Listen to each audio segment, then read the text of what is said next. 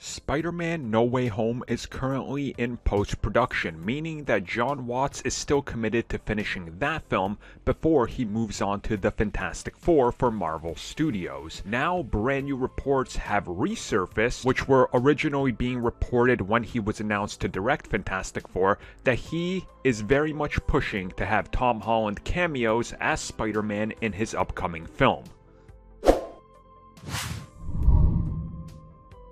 So I think at this point every insider has reported something in regards to Fantastic Four, from castings to rumored plot to villains to when it takes place in the MCU to pretty much anything you can think of. It's probably been reported. One constant that everybody seems to agree on is that Marvel Studios will probably use Jon Watts and his good relationship with Sony, along with him being the guy that sort of made Spider-Man who he is in the MCU, to pull a few strings to get Tom Holland for multiple cameos, if not extended cameos, once he's out of the standalone Sony Marvel joint Spider-Man films, to continue to appear in the upcoming Fantastic Four films. Now, all we have to do is go back to the announcement of the contract extension after the big fallout happened after Spider-Man Far From Home, and we realize that this is probably something that they were thinking about as well.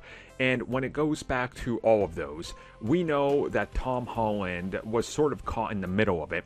On one side, you had Sony, who was ready to rip Spider-Man away and restart. On the other, you had Marvel Studios' Kevin Feige and Jon Watts, who were already committed to making Fantastic Four.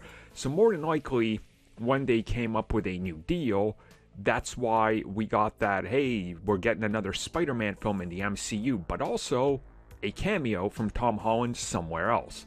Fantastic Four, again, is the perfect one. Same director. So that's already more of a, yeah, I could see that happening than anything else.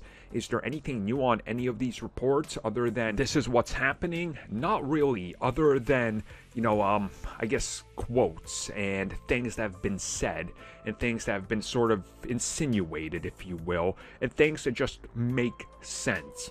Now, at the same time, we don't know how exactly they handle the Fantastic Four, or are they even going to be the proper version of Fantastic Four, and I mean, the proper story, and this is just them in the beginning, or do we get Future Foundation? Do they just reboot and they go, well, yes, they're the Fantastic Four, but they already have the Foundation. Here's Spider-Man, he gets a new suit, new merchandise, whatever you will.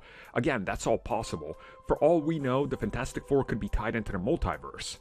And before people say that doesn't make sense, yes, it does. Look up the history of Reed Richards. Specifically, look up Marvel Zombies, and it's a whole giant rabbit hole to fall down in terms of multiverse, but it would make sense. So I think we'll know more once we get to No Way Home. I personally do believe Tom Holland will appear in the Fantastic Four films. It just makes sense. I don't know about you guys, but it's like one of those things that's like, what do you think will happen more? Spider-Man appears in Fantastic Four, or Hugh Jackman as Wolverine?